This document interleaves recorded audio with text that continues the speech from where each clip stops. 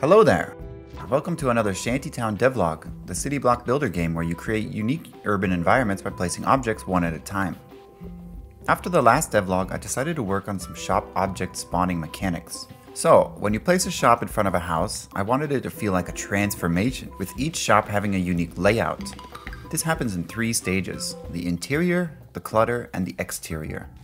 As soon as a shop's location is confirmed, I run through all the possible positions for interior objects and place a random one from the list there. I also do a check to make sure the objects don't overlap each other.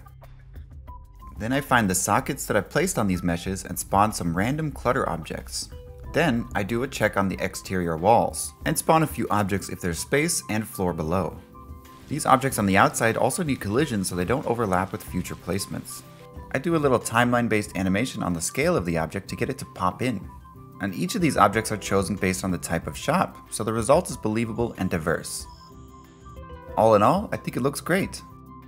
As I was working on this, I got what I would refer to as the call of the weird. Something that happened many times while creating my previous game, Kainga. I wanted to create a world that was parallel to ours, but with some things being really unusual. I was looking at the underpass map and decided to redo it entirely. I thought, instead of a highway, what if you built your town into like a large service pipeline above a marsh? The purpose of that map was to create a horizontally dense town, but with limited vertical space, so I wanted to keep that outline. So I made this into this. I think it looks super interesting and brings up questions of what is beyond. Why does this giant pipe exist? What's past the swamp? All in all, I think it builds out the world quite a bit.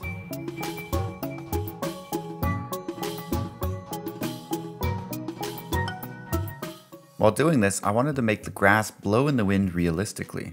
There is a simple wind node, but it looks silly, if you don't add a vertical gradient at least.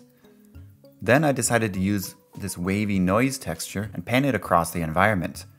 When each blade of grass is in the black area, it moves less and has a green color. But when it's in the white area, it moves further and changes slightly to yellow to highlight the wind's movement.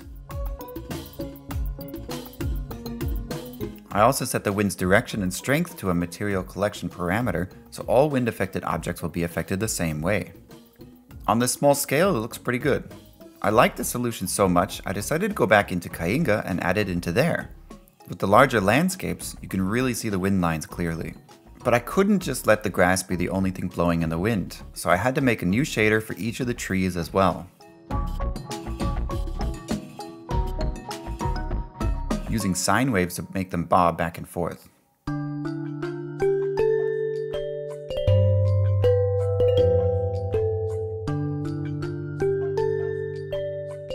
Overall, I think it was a pretty good waste of time.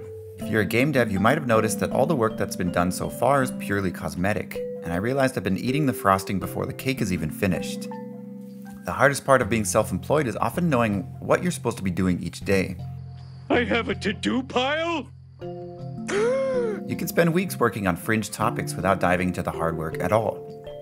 But sometimes you have to let yourself work on something fun and frivolous. What? When it comes to what to do, it usually helps me to chart my tasks on this type of graph. On one axis we have importance, and on the other we have urgency. I would put both the wind and the map update in this corner, whereas things like game-breaking bugs are both urgent and important and deserve to be worked on. This corner is usually a trap, and this is where most of our time is wasted.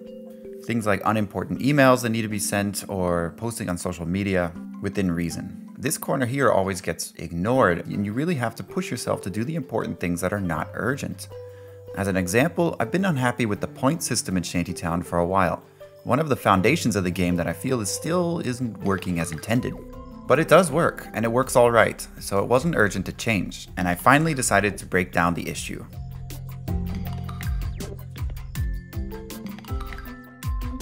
On a small scale, the points work great and make sense. A table and chairs want to be next to a restaurant. Fine. Others are a bit more out there. An air conditioning machine doesn't want to be near doors. Okay, that adds a little bit of puzzle to the placement requirements. The more objects that are placed, the harder it is to read what's affecting what. And worse, while you're playing, you don't really care where your points are coming from. It's all shown down here, but playtesters hardly looked.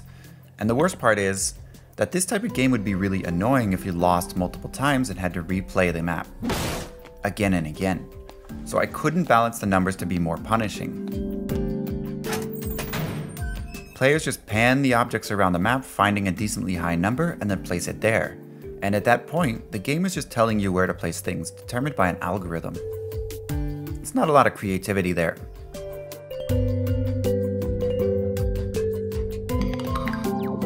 In Gamedev, I hear the phrase "kill your babies" thrown around a lot, which is a dark way of saying don't be afraid to make drastic iterations. So I did. I cut it all away. Anyway, I started blasting. There are no more points. No adjacency bonuses, no points goal. What is this man talking about? Instead, now almost all of the objects fall into 3 categories: light, utility, and decor.